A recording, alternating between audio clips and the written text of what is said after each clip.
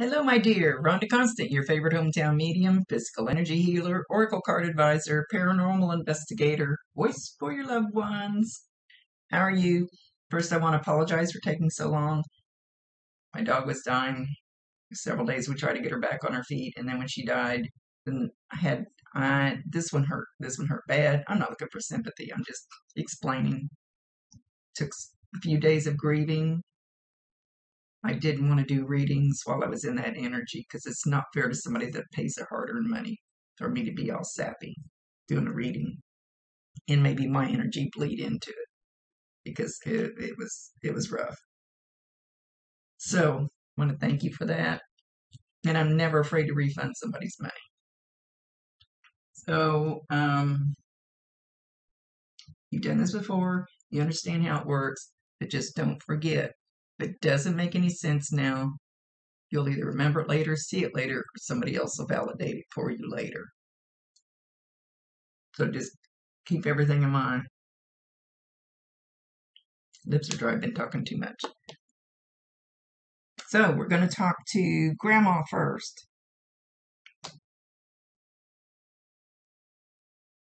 Talk to Nana. Going to talk to Nana Joyce.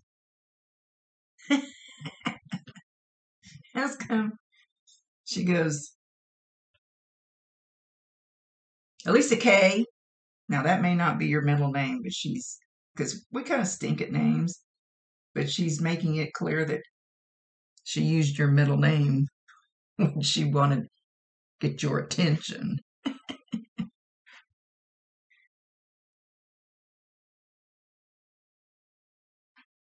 She says, what are you doing?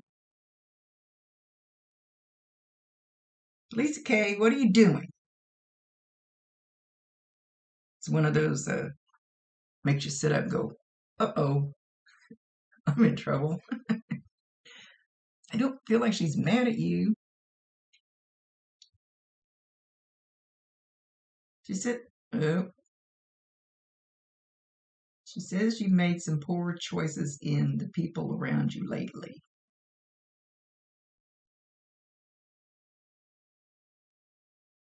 That they're not the best choice for you. She says, you know better. And she's not talking about whether it's male or female. She's not talking about like it's a partner, anything like that. So it's probably just, it could be somebody at work that you're friendly to. Could be people in the grocery store you're too friendly to. I don't know. She's not. Somebody that you see more than once in a while, I think. See, she's going to specify. And she's talking like it's more than one. Maybe it's a group of people that you hung out with. Oh, man, I'm getting hot in here.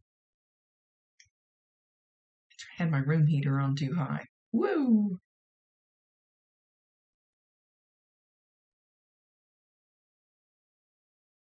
She's just saying you need to pick better. Be careful. She's showing like a big knife like backstabbers.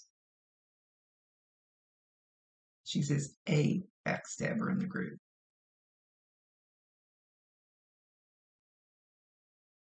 She says, you know who she's talking about?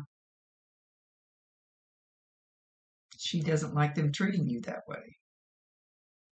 She wants better for you.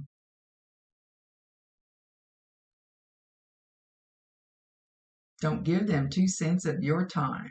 She said it just like that, cocking her head back and forth. Don't give them 2 cents of your time.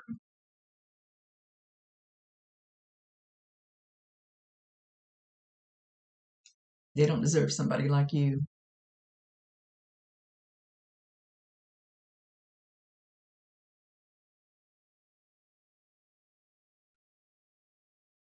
I can't see what she's doing. Hang on. Well, sometimes when they get too close, they make my head itch like I got head lice. Their energy makes my head tingle.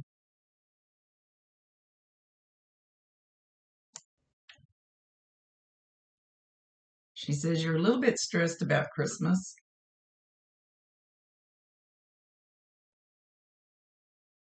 But it's not about the presents and the money you spend on them. It's the love that you put into it. And she says she knows in this materialistic world, they make it feel otherwise. But just know if you make the day special in some way with special cookies or special food or just your presence special in a cheery way, and don't forget the pictures.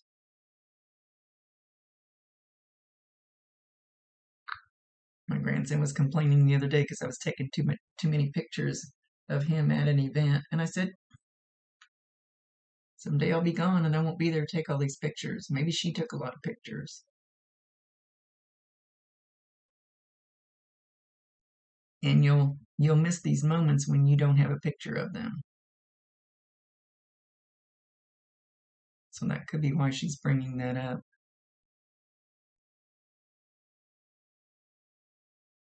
I take the pictures anyway, I don't care. Cry me a river. Tell me what to do, little boy.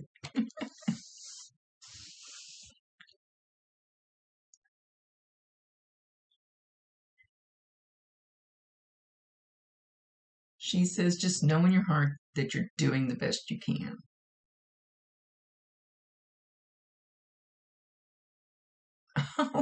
She says, don't do like Rhonda did. Yeah, well, when I had enough money, I know what she's talking about. I'd buy them all this crap. And then when I ended up being really, really broke, I had to go to my mother and ask for money, ask her to take me shopping. And we bought every little army man and wrapped them separate just so there would be lots of presents to open because I didn't have much money.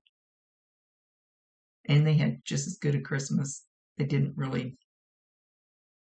were little. They didn't know the difference.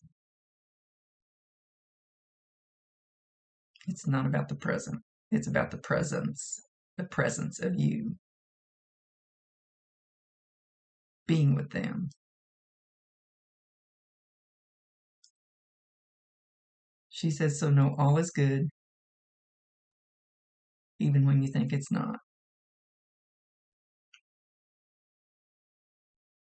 She's got her nose up in the air, so I don't know what you're going to be cooking that day, but she's got her nose up in the air, like sniffing.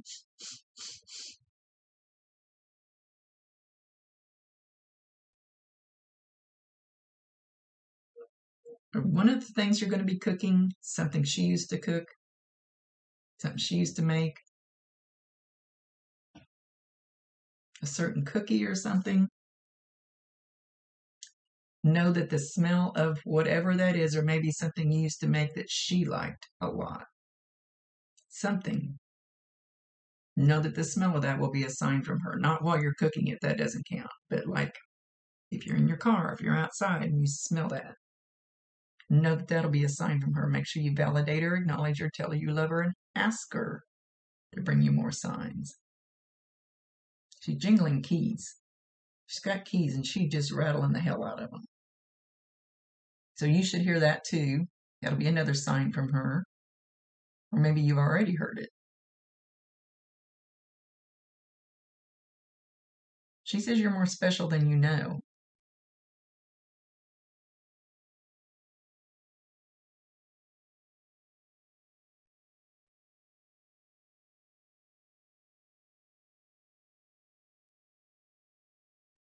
Oh, and she got real quiet.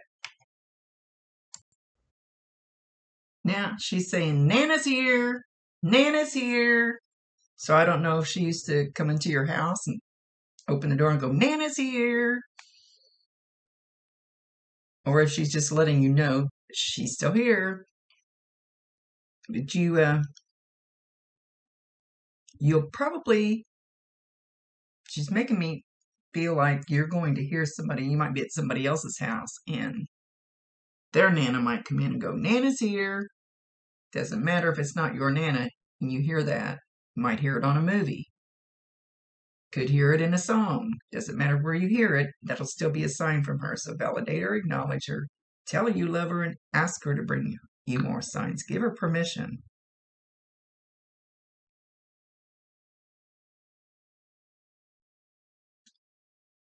I'm always here to bounce you on my knee.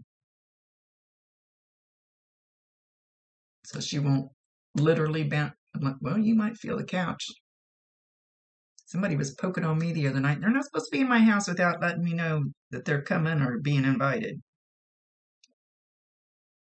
But I've had a few lately. So if you do feel that little bump under your rump, bump under the rump, know that that would be her if that happens. She's not saying she's going to do that. Something about hard Christmas candy. Hard Christmas candy. Does she have a favorite candy that was hard? Well, mainly at Christmas, I guess, but it doesn't have to be.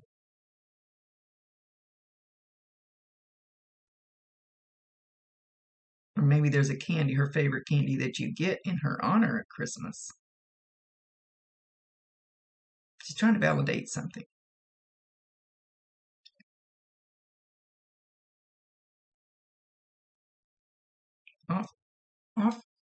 Off to sunnier shores. She's saying off to sunnier shores. Does she live by the water? Did she like to go to the beach? Did she go to Cancun a lot? Or, I'm not sure where she's going with that.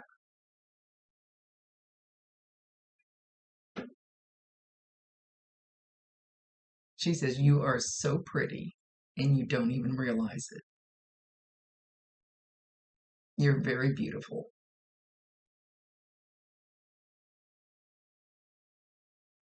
And you do like a lot of us women do. You look in the mirror and you go, ew, I don't like the way you look.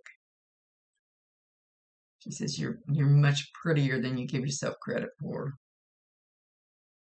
She says, use it. Use those good looks. Use them to your advantage. Grandma. Use them before your face starts sagging like my old face. Needs to perk up. Use it while you got it.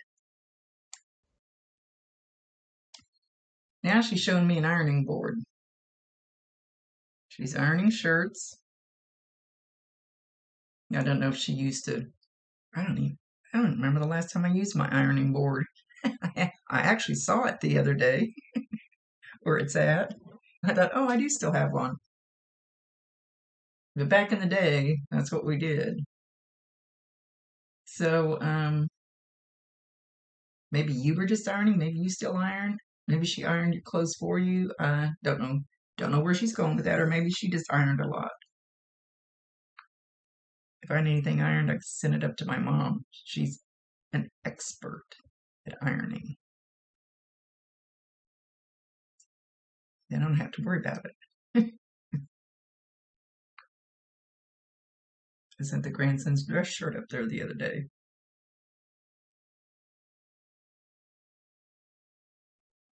So she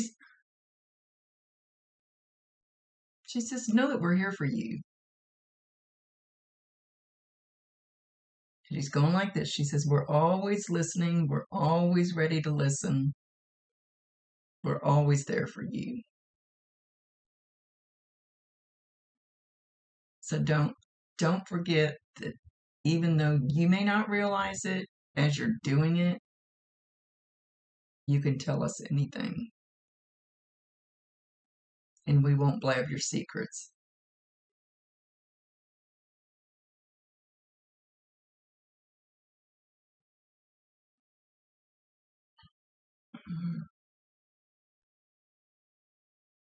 Turn him around. She's got a male there with her, but I don't feel like it's like a spouse or anything. But I can't really see him. I only see him. He's got his back turned to me, but she's got her arm on his shoulder. He's got kind of a thick, heavy denim jacket on, but it looks, I don't want to say scruffy, but it's not like dressy. It's like he's had it a long time, or it could be a work jacket. And he's got a stocking cap on. I can't tell how old he is, but he's not a kid. He's not young. And I'm not sure why I'm not allowed to see the front of him.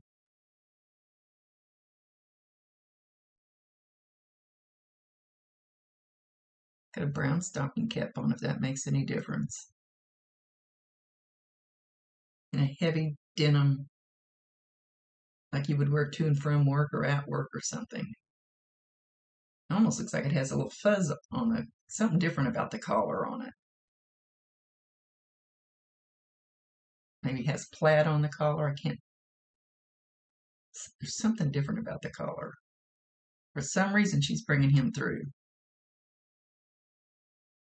He looks like he would have a kind of a round face. He doesn't look skinny. So I don't know what the purpose is of me seeing the back of him. If there's something I need to see, something weird about his left ear. Maybe. Did he have an earring? Something different about his left ear. Or maybe he couldn't hear out of his left ear. I don't know. Anyway, there's always a reason for whatever they show or say, so just keep it in mind if it doesn't make any sense now. Maybe you'll think of it later. And with that, they're going to leave. Just don't forget I'm listening. Anytime you need to talk, I'm listening. Okay. Thank you, my dear, for being patient. Never mind giving a refund, if something, but just shit got in the way. Hopefully no more hiccups for a while so I can get all my work caught up. See you later. Rhonda Constant, your favorite hometown medium, physical energy healer, oracle card advisor, paranormal investigator, voice for your loved ones. I'm going to try to get your other one done tomorrow. No promises. Later.